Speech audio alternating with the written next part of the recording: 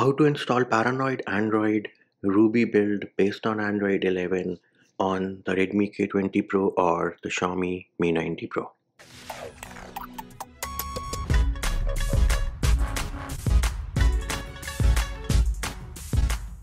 What's up peeps, Munchie here, and let us go ahead and install Paranoid Android Ruby, which is based on Android 11 on our Redmi K20 Pro or the Xiaomi Mi 90 Pro. What are the prerequisites for this video? Well, for starters, you need to have an unlocked bootloader. Then you need to have a custom recovery installed. Also, make sure you have a backup of all your pictures, videos, and anything important which you have on your device, because we are going to perform a format data and you are going to lose all your pictures, videos, and anything important which you have on your device. Next thing, make sure you have backed up your persist partition, and video for that can be found in the description of this video as well.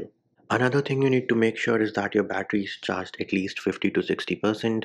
Do not, and I repeat, do not do this process if your battery is at 20 or 30%.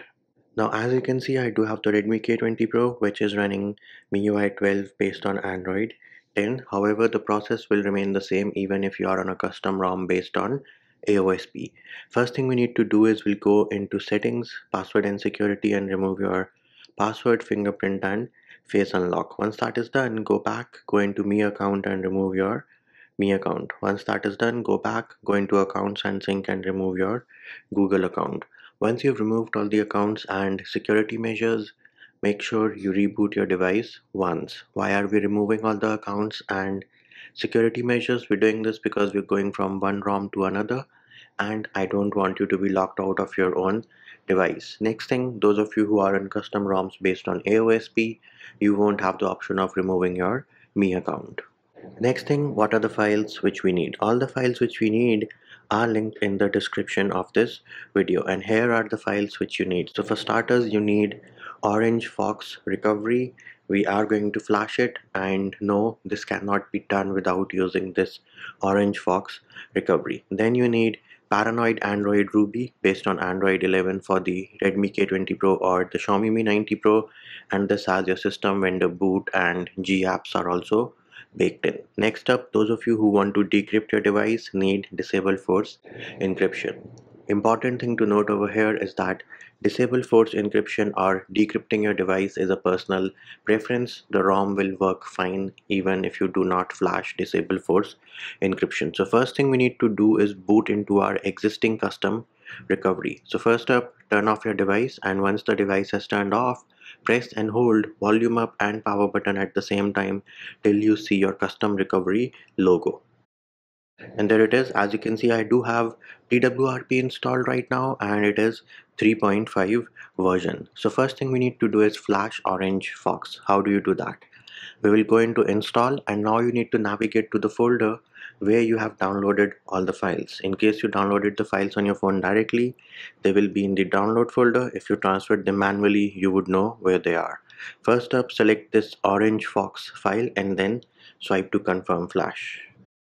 And as you can see, once the file has flashed successfully, it will automatically boot back into recovery, and now it should boot into Orange Fox custom recovery for the Redmi K20 Pro or the Xiaomi Mi 90 Pro. If you get this message about unmodified system partition, just say never show this again and then swipe to allow modifications. And there it is, we are on Orange Fox. Tap on the check mark. Next thing we need to do is tap on the delete icon which you see.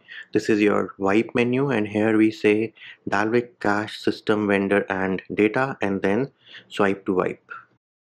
Once this is done, we will go back and then tap on the first option, which is your files. Here again, navigate to the folder where you have downloaded all the files, and as I downloaded them on my phone directly, they are in the download folder. First file we are going to flash is Paranoid Android, and then tap on add to queue.